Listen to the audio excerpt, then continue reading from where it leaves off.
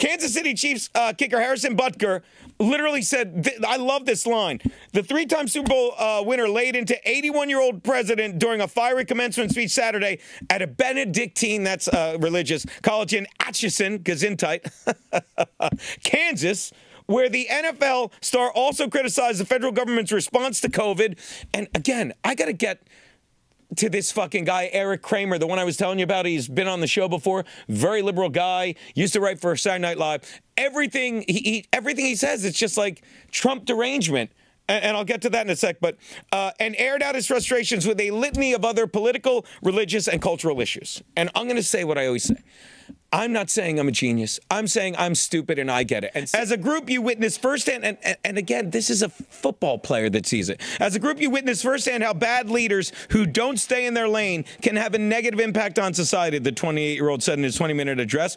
While COVID might have played a large role throughout your formative years, it is not unique, the kicker argued. Bad policies and poor leadership have negatively impacted major life issues. Things like abortion, IVF, surrogacy, euthanasia, as well as a growing support for degenerate cultural values and media, all stem from the pervasiveness of disorder.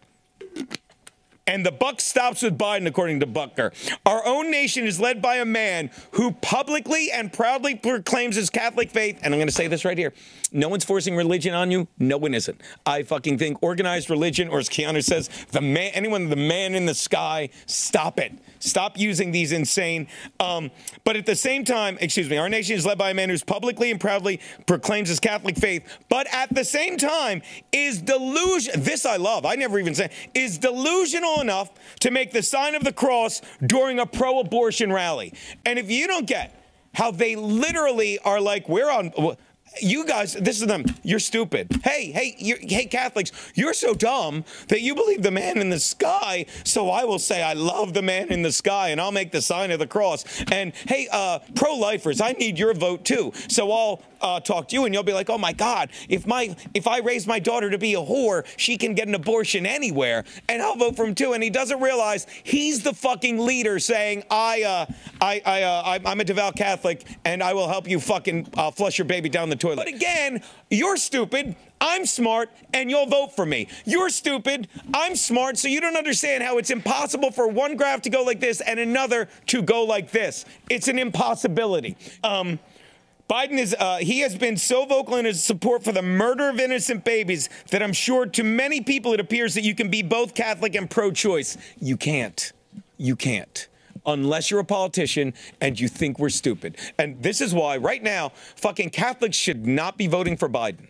If you're like old school Catholics, you should not be voting for Biden. And when he shows up in a church, and no one is calling him out. No one's saying, aren't you pro-abortion and you're in a church?